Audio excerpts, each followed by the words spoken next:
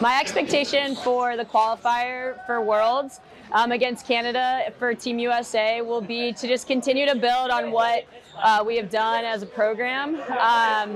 So just continuing to work together and blend our USA-based players and our dual citizens and just generate a lot of attacking opportunities and protect the court. My goals for the qualifier, for me personally, being an attacker, is to get some shots off and to connect with my teammates and set them up to put the ball in the net. You know, I can't win a game without putting the ball in the net. So also get back on defense, because this sport you got to play both positions. So both are critical. In preparation for the World Qualifier, I will be focusing on just my stick skills and my shooting, and also just fitness, so running, sprinting, and just agility.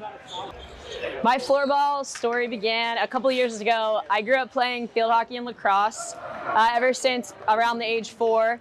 And when I moved to Colorado from Pennsylvania about 3 years ago, I found a rec league. It's a great way to make friends and learn a new sport that you'd use eye-hand coordination, and it kind of blended those two sports together, and I found it really challenging, and that's what has kept me coming back. I love floorball because I can constantly improve. I'll never forget the first time I shot the ball coming from a field hockey background, and it torqued and flew up in the air, and I was very determined to get the ball on the goal cage, and so it's just been fun to learn it. To be good at floorball, you just have to work hard. So using a stick and a ball, you got to get those stick skills down, and then you got to learn how to work together and just also play good defense, protecting that goal, and be accurate in your shots.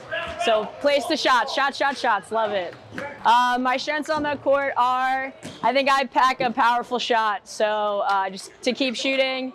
And then playing on the U.S. team, playing at a higher level, it's a faster game, so also just keeping that flow going well.